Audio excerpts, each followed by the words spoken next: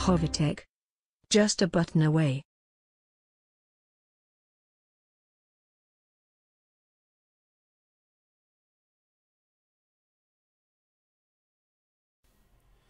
In this tutorial, I will explain how to fix the SMS timeout issue on the ZTE and ZLT MiFi dashboard. For this guide, I use the MF927U, which is a ZTE MiFi, and the ZLT M30S. Now, the problem is that when your inbox gets too full and you try to check your SMS, it just keeps spinning until it times out and then logs you out, so you can't even check your SMS. Now, a very quick fix is for you to just reset the MiFi. You can locate the reset pin on the MiFi, insert the pin for about 8 seconds, and that clears the MiFi. But that sometimes doesn't clear the SMS on certain kinds of MiFi. Alright. So for the ZTE, for example, we already have a guide on the ZTE link method, which requires you to install an app to your phone, and then you can connect to the MiFi from the app and then clear the SMS. But that might not exist for the ZLT MiFi at the moment. So that's what this guide is kind of about. So if you don't want to reset your MiFi using the reset pin, I usually just want to learn this app for research purposes, then you'll find this guide helpful, although it's kind of technical and a bit lengthy. Alright, so here's the principle. First, you have to connect to your MiFi device. Alright, and then you have to install WebSpy. It's a Chrome extension. I'll make sure you have that installed. Now, when you have that installed, you log into your MiFi dashboard. You can work from the home screen. So you can tap your function F12 or Ctrl+Shift+I to launch your DevTools, and then you click on this arrow, this chevron, and then you click on Spy. So this is going to be giving you a log of all the requests being made. So I'll re-log in. So the first thing I'm going to do is to check my SMS. So here's what the command looks like. This is for the ZTE, this is for the ZLT. I'm connected to the ZLT, so I'll show you that. Although I will drop all these commands, don't worry about it, just demonstrate using the ZLT. So this is the command for fetching your SMS list. So I'll just copy that to this notepad. Now this is a GET request. This is the URL we are sending it to.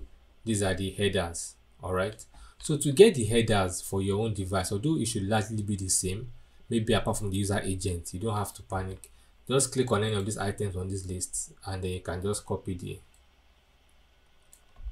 user agent, or the request headers from there, and then you paste.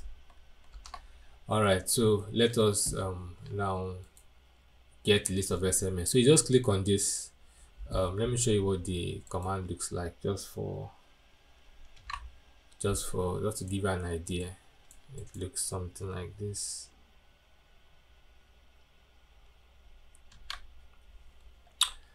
All right, so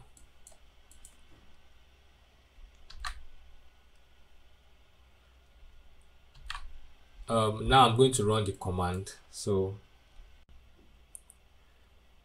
all right, so to run the command, just click on this new button, and then we're running a GET request. This is what it looks like.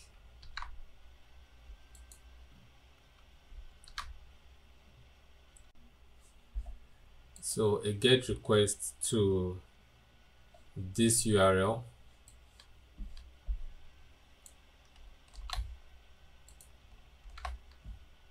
and this header. Recall you can grab the header from any of these items on the list here, and then you send. Alright, so this is going to give you a list of SMSs. So what you're interested in is the list of SMS IDs you have here. So now that takes me to the second command, which is deleting the SMS. So the command to run is this. I'll provide all these commands, don't worry. I'll explain what makes up the commands. So the command to delete is something like this. So I'll just... Alright, so this is the URL it's going to, this is the header, and this is the body.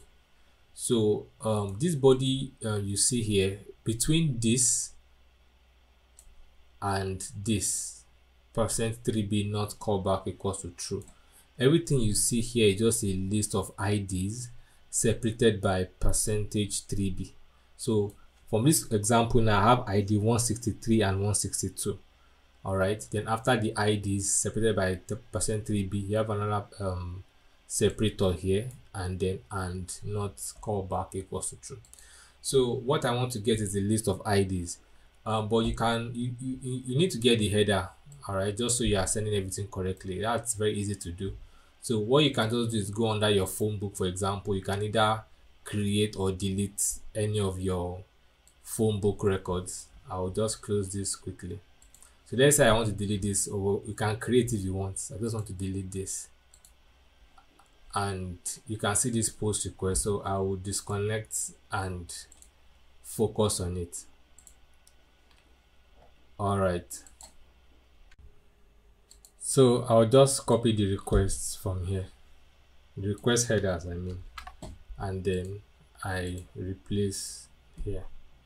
So the only thing you need to change here is this content length type. I'll show you how to get the correct one. All right,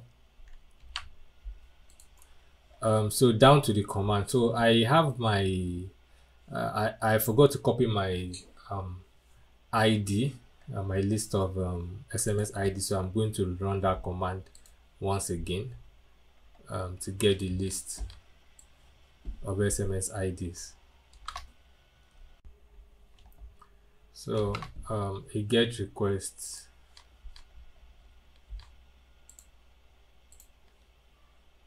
I'd have to reconnect, of course. The reason why I disconnected was because I needed everything to stop, you know, to stop reading the request so I could easily click. So I want to get the SMS list once again because I didn't copy them out the other time. So I'll just rerun this command. Headers. Alright, so I have 179, so I'll just write them out here. I have 179, and I'll use the separator. If you have way more than this, let's say 90 something, there are ways you can programmatically sort this outcome, this output, into a list of an array of IDs or something. If you need help with that, you can reach out to us, but it's just for demo purposes. If you're a developer, you would know how to do all of that. So 178, another separator, 177, 176,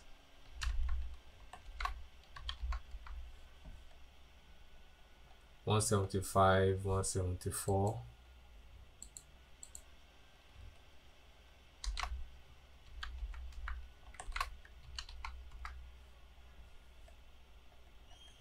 173, 173, then separator 173.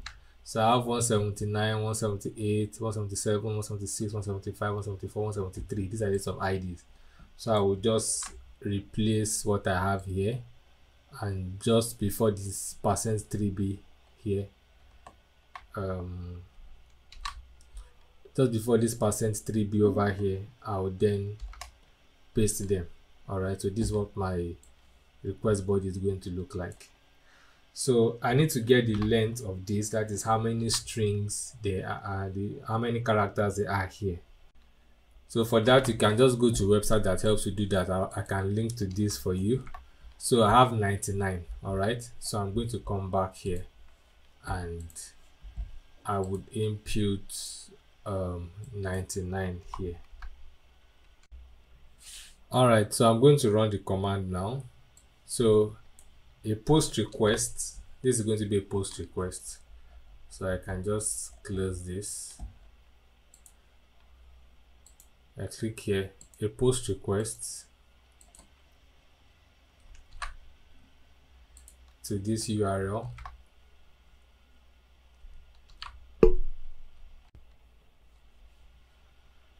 and this is the request header,